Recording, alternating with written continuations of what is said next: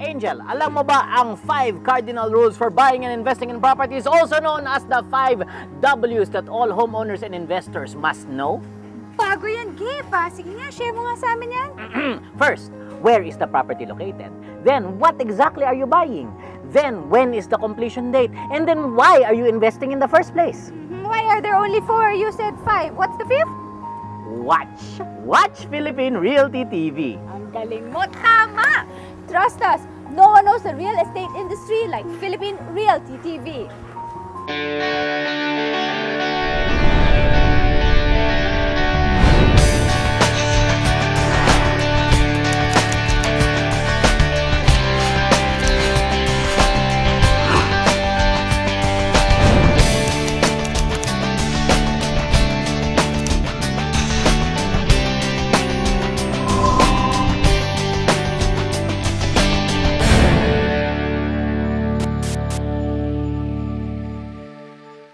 I'm John Aguilar, executive producer of Philippine Realty TV. Join me as I go through all the necessary steps that future home builders will inevitably go through. From an empty lot to a full-fledged first home, get to know the who's, what's, and how's of building a home from scratch. This is our house building journey in weekly installments. This is Philippine Realty TV's Project First Home.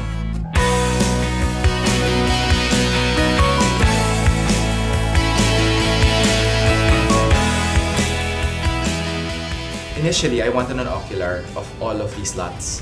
Now, it's one thing to go by yourself. It's another to have someone there who is knowledgeable also about real estate. Actually, discuss with you the pros and cons of each individual lot. Gabe, for instance, is very knowledgeable in real estate. It is crazy not to do an ocular when you're looking at a lot. There's no substitute for seeing it for yourself and feeling that emotional tug.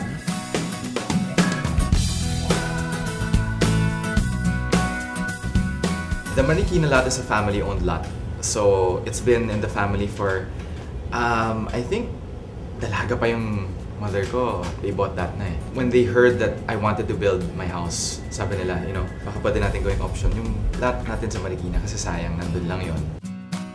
So Gabe, this is a family-owned lot. It's 360 square meters. So, bala ko sana dito, hahatiin siya. So, Okay. 180. It's an okay place. It's just that, ang ayaw ko dito, medyo marami mga dumadaan na tricycle eh. Plus the fact that there's a creek Okay. just at the back. Right. And for me, I don't know, it's not O baka something that I mag-overflow or... Oo. Yeah. Malaking factor yung noise level dito kasi talagang we're here at about 9 in the morning and you can really hear na maraming tricycle, maraming motor ang dumadaan. Medyo hindi ganun kalayo yung lamang in terms of traffic. Kasi dadaan ka pa rin kahit paano ng Marcos Highway. Tapos pagdating dito, the main road going into Marikina is very matraffic rin eh. I don't know. For me, in an area like this, if I had the money, make it into apartments and rent it out na lang. That's a good idea, actually. Marikina, it's certainly very practical. Marikina is very urbanized, so I'm sure walang problema to find a renter. Plus the fact that just at the back, it's a Oh. hospital. Okay, and you have, the whole you have a shopping maraming complex kainan. here. So, all in all, although it's our lot, but I don't really see myself staying here. Okay.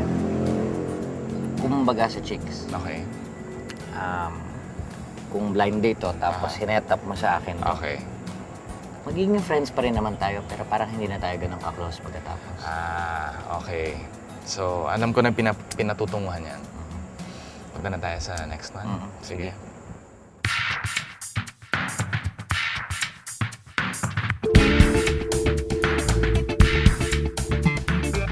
Out of all our options, I think this one has the best location. Yeah, So far. the Loyola Grand Villas is great. I really love Loyola Grand Villas dahil po it's near Katipunan. Yeah. And it's easy to get to through the back, through Marikina. So anyway, right now, we're at Denmark Street. The lot here is about 180 square meters. What I like about this place is that it's very nice. Cool atmosphere. Hindi masyadong maingay. Not a lot of cars pass here. And still accessible to public transport. For me, number one really should be how it fits with your lifestyle right now. Loyola Grand Villas is very close to where I currently live now, which is La Vista. It's a couple of minutes away, and it's a very, very nice subdivision. It's ideal. It's actually perfect for me, but the thing is, can I afford it? I don't think you can go wrong. I mean, this area has been proven throughout the years. Yeah, I know. But the thing is, it has a steeper price tag though. Okay. More or less, nasa mga 3+ million na to eh. For a 180 square meter lot. Is it soil or is it rock? That's It's soil eh. It's soil. Yeah. Now, if it's soil, I think you have to take it out. Kasi hindi pwedeng foundation mo is, diba? But interesting. So it will be money well spent. If you have the money to spend. If you have the money to spend. So ganito yan, kumbaga sa chicks. Okay. This has everything, diba? Kumbaga maganda, mabait, matalino, makinis ang talampakan, at mahal ka. Okay. Problema, vegetarian siya.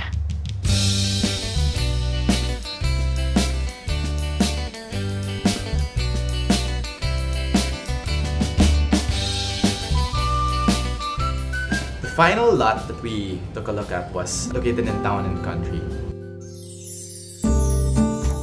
It's in Antipolo. Maybe 15-20 minutes drive from Katipunan without traffic. What do you think, Gabe? Ano tingin mo dito sa Town and Country? It's very pretty, it's very nice. You want to take a look at the lot? Okay. Okay, tara. The thing with this neighborhood is that it's very nice. You have big lots, you have a big expanse, so many trees, you know, ang ganda niya, big roads. Beautiful, very nice, but you really get the feeling now, wow, is it practical? The one that I'm looking at, which is actually the smallest one, is at 719 square meters. So Gabe, I'd like you to meet Miss Lita. She's Hello, Miss Lita. Hi. I really like the place. Very nice. What's the history of Town and Country? Well, in 1989, Okay. this was developed by Active Realty and Development Corporation. Okay. Although the broker's job is really to sell you something, the advantage with a good broker is that you may be looking at something and you think you want it, but when you see it and you realize that you don't, the broker might have other properties nearby within the same development or in another development that he or she is selling for. At baka doon mahanap eh. Actually, this is the only subdivision in the east that's underground facilities. Pero Miss Lita, why are there only 8 houses here so far? Parang ang ganda-ganda. Parang bakit 8 lang? As far as I know, all buyers were investors. Okay, okay. The lot that he's planning to buy Right. is property owned by Pilipinas Bank before, now it's PPI. Brokers are very important because they help you decide. They help you decide in the sense that you get to see all the possible or the positive attributes of a particular property. But at the end of the day, it's still up to you whether or not you see if these points are suited to what you're looking for. So the question now is, as with chicks, can you afford it? Most important question. Well, there's always a bank loan. Pwede kaya mag-bank loan sa chicks? Mag-usapan yata yun eh. Ano kayang collateral, ano? Mahirap yata yun.